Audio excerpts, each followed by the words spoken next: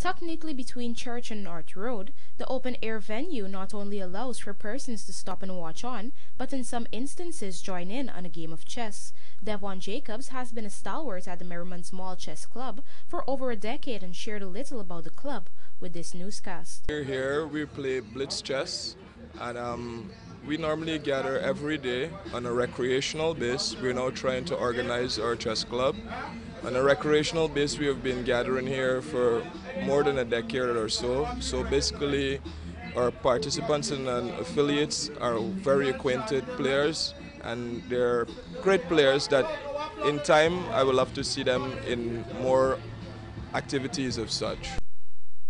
One of the club's greatest achievements to date is introducing and teaching a young Anthony Drayton, who is now a FIDE master with a 2030 rating. Citing this, Jacobs explained the vision for the club going forward.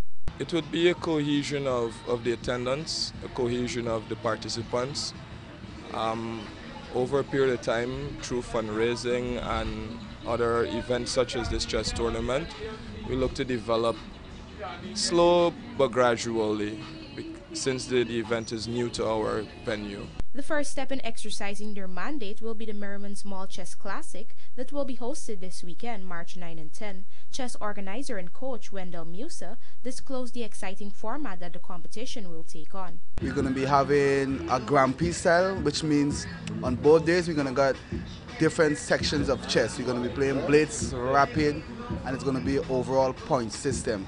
We're looking to make it a possible 9 rounds, and the time control is going to vary from half of an hour to 5 minutes chess. According to the organizer, in excess of 20 players have already expressed their interest in this weekend's competition. Additionally, the club will host a takeaway lunch on Sunday as a fundraising effort for the facility. For the Evening News Sport, Jemima Holmes.